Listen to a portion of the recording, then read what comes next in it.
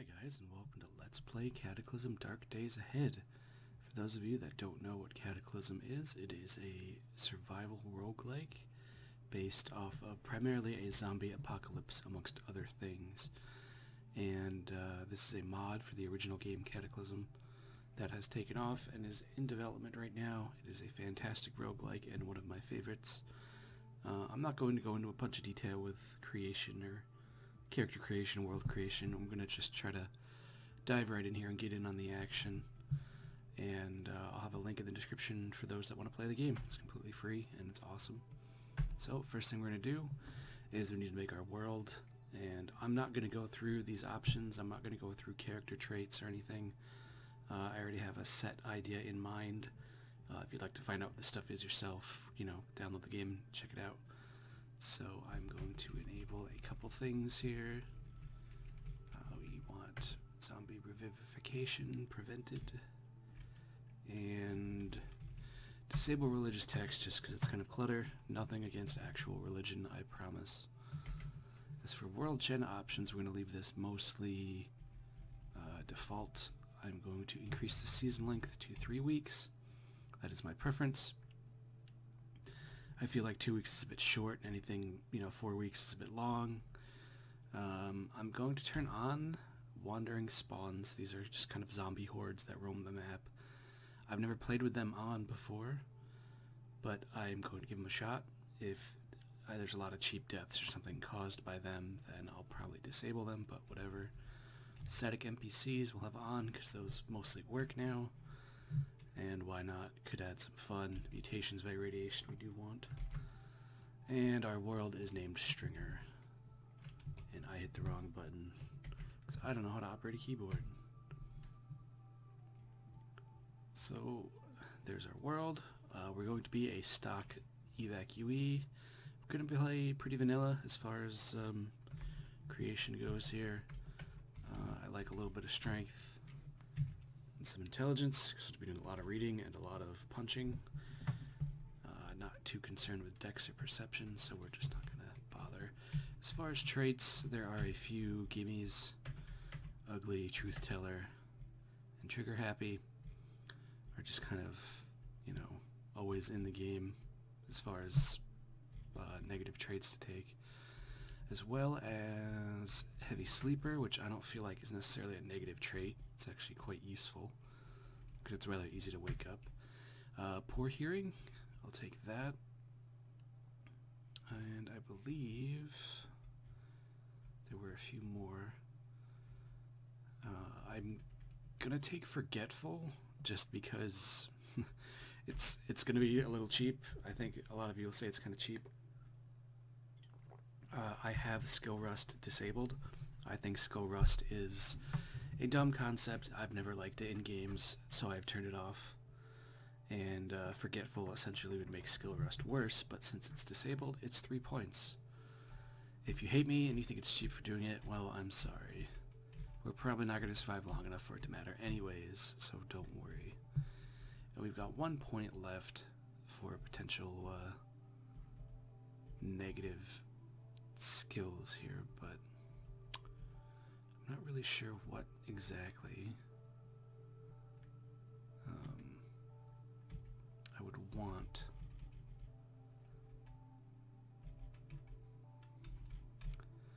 I don't even know if there's a lot I really can take for 1 point. Moving down rough terrain will slow you down more. No, I don't think that's something that we want. Clumsy, don't want that either. We'll just not take our last point. We'll just leave it at that. As far as good traits, always want pack mule because I am a pack mule. We want quick. We want robust genetics. That will increase the likelihood of a mutation being beneficial. So we absolutely want that for sure. Quick just means you're faster. You do more stuff per turn, essentially, which can be life-saving. Pack mule allows us to carry a lot more, which I carry everything for sure. And I believe, excuse me there, fast reader, take that. That leaves us with 4 points. My profession, I'm going to just stick with Survivor. In the past, I have played with Survivalist, which adds some nice starting features, but it's a little generous, and since I'm kind of already cheesing it with Forgetful and Skill Rush turned off, we'll uncheese it. So we've got 4 points left to spend on skills. I'm going to put 2 points into construction, actually, because there are a few things that I'd like to build right off the bat that will be essential for survival. And speaking of survival, we'll put 1 point into survival and 1 point into tailoring.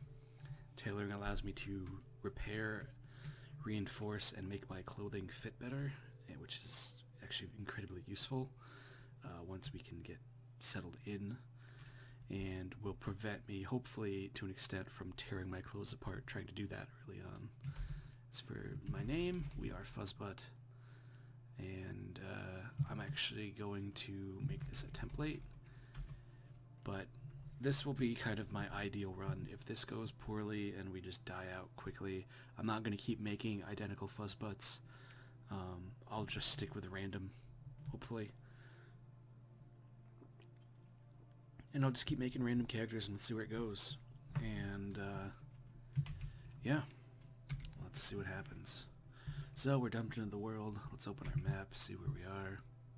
We've got a FEMA camp to the south, and I think that's a toxic waste dump, so I don't think we want to be heading there right away. We are in an evac shelter, along with another survivor, Catherine Keene. It's like Commander Keene almost, but not quite. And it looks like we've got a town to our north, not too far out. But the first thing I want to do, we'll check here. We've got an emergency jacket and a folded emergency blanket. I'm sure we can sleep on that blanket. And the jacket if we need it. For warmth, we have it. We're not doing awful in regards to our current warmth. What do we got? We got a pocket knife, bottle of water, matchbook. We've got jeans, long sleeve shirt, winter coat, a scarf, boots. We're alright. We've got winter clothing on. So let's check the basement here. Can't hardly see, but we can at least have a quick look and see if there's anything in the basement. World gen options are basically the same as far as city size. Let's got a pair of winter boots, a long sleeve shirt, neither which we really need. And it looks like that's all she wrote for the basement. So nothing there of interest. Let's step outside and see what's waiting for us. Looks so. We have a helicopter crash here. And we have a newspaper page. I don't think I'll really get much out of that besides newspaper fuel. So we have a whole bunch of rubble here that we don't want to walk on because it will probably wind up hurting us. But sometimes there is useful gear amongst the wreckage. And we can have a look. A chunk of steel. Packed M72 Law, which is nice, but we don't really need a rocket launcher yet. We need to focus on our other priorities. So we'll just leave that be. I'm actually going to do something quickly. Going to smash the bench. I don't seem to be damaging the bench. I wanted to smash this bench in hopes of, maybe getting a 2x4 out of it. So I actually have something to carry around. But it looks like that's not going to happen. And hey, we've got a vehicle here, and it looks like it's intact. So we've got an armored car here. And it doesn't have gas or batteries, but it does have wheels. It's got a mounted M249 turret. Where is the engine? There's the engine. The engine and alternator and battery are all intact. This car works. This car could be ours. It has 2 M249s on it. But since the security system is damaged, that means we could probably get in it without any hassle. So that is a great find. pretty awesome to have immediately. Unfortunately, we just need to get batteries and gas in it. Diesel is different. This is the experimental build, by the way, 0.B. It's the exact build is 703D730, as you can probably see up there in the what is that? The task, not taskbar, the title of this window, whatever you want to call it. It's a few experimental builds in. They do multiple builds a day. For the most part, they're pretty stable. Check them out if you want, or don't. You know, that's your prerogative. Stable release is always there, and adds a lot, considering. And we see a zombie somewhere to our north. That's to be expected with all the houses and everything. Unfortunately, that zombie heard us because he smashed down a window and he's running at us. Yeah, he's coming right for us. I do have a pocket knife. It's not great.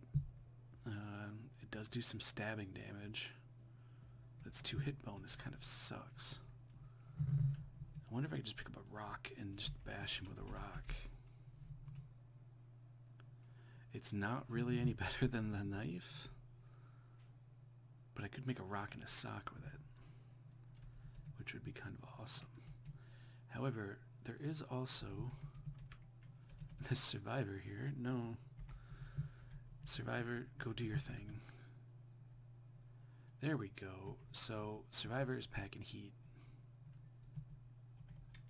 What is this survivor using for a weapon? Glock 19. That's super. So, did this guy have anything? Cargo pants, which are kind of nice actually because they have some storage. Ripped halter top we don't want. Let's not pick up the corpse. Let me see, what are my jeans? 10 warmth, 3 protection, 2 storage, and my cargo pants are 1 protection but 10 storage and 15 warmth. So we will keep those because we can fit those, so we won't have the encumbrance here. Kathleen is going to town on this coyote, which we will butcher. And we did get some bones. We can eat bones. Sinew we can use for thread. Bone. We can actually make a bone needle if we want. And that meat we can cook, and then we can repair clothing and whatnot with it. It's always a good thing. I imagine her shooting that gun off probably made some noise, but it may have been far enough away as not to attract zombies, which is always a good thing. So, let's go into this house where the zombie was. It's a can of crispy cranberry, some delicious soda, some eye drops, which we probably will never use, but that's alright. We have a fedora. Lovely. Can we tip it? What a nano skirt. Apparently it is even shorter than a micro skirt, but I don't think we want that. Undershirt would be good for warmth, I would feel like. Let's grab that. We don't need French maid outfit, but it does fit us perfectly, and it layers easily, and it's fancy. And really, isn't that what matters the most?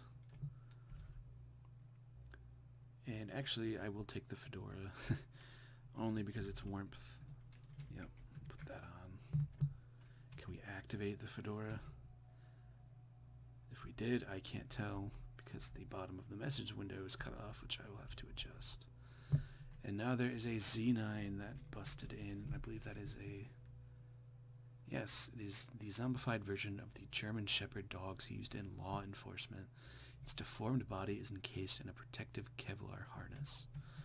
So, we're just going to go out this way. Assuming the dog is not chasing us, which isn't, apparently. I was going to lead them towards the survivor in hopes that she would give them the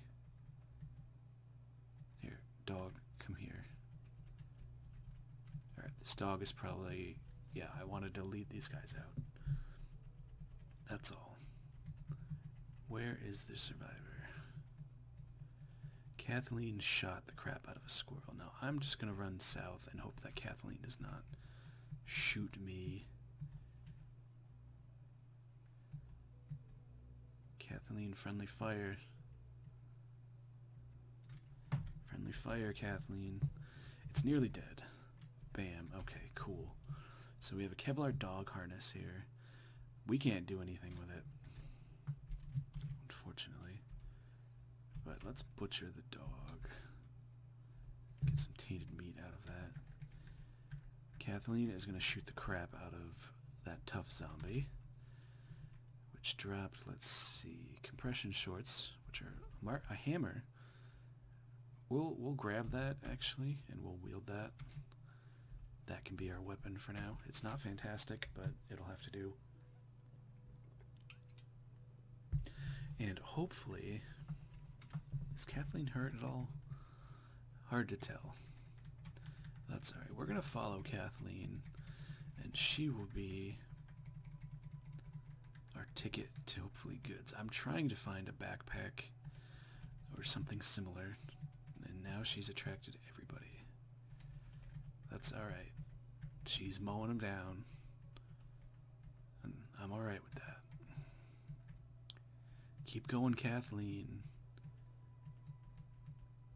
And now we've got a zombie cop showing up, some fat zombies. She's kind of attracted to everybody. Some car somewhere got torn up. We've got nothing useful here. Just a whole bunch of casings.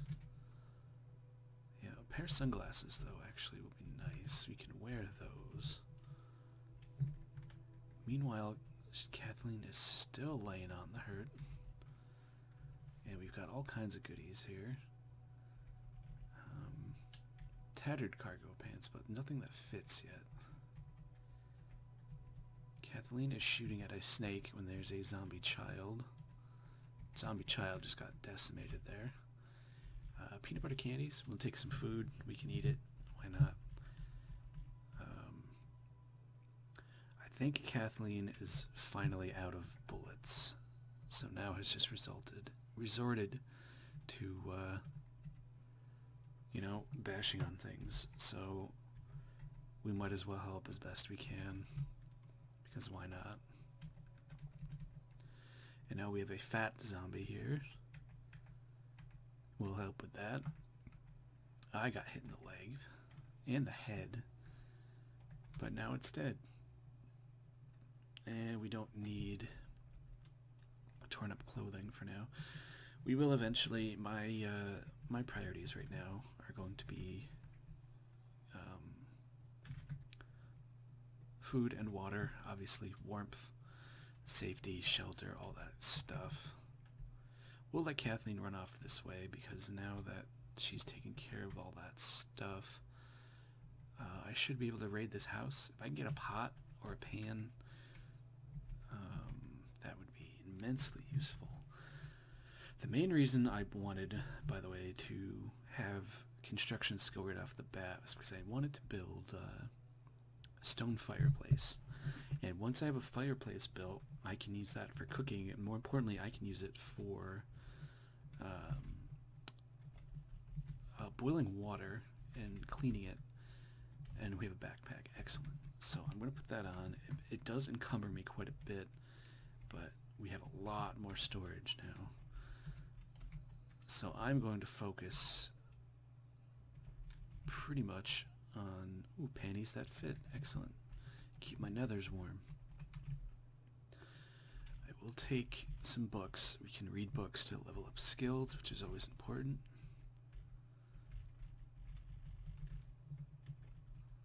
And we have a zombie necromancer there. Don't think it sees me, but we'll close those windows and hope that, you know, hope that we can be anonymous while we loot this house. Some neoprene arm sleeves are also good for warmth. What do we got here? We got some nails. That'll be good for construction. A box of toastums. I again. Good for food. We got some food here. Frying pan and a pot. Excellent. Those are two things that we very much wanted. Dust mask, don't need that. Thread, we definitely want that. And the necromancer has apparently broken into the house. So we really don't have much of a choice but to kind of...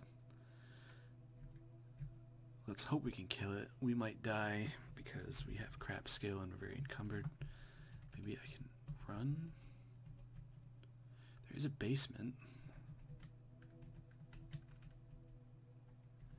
No, he's catching up to me. Now I'm in pain.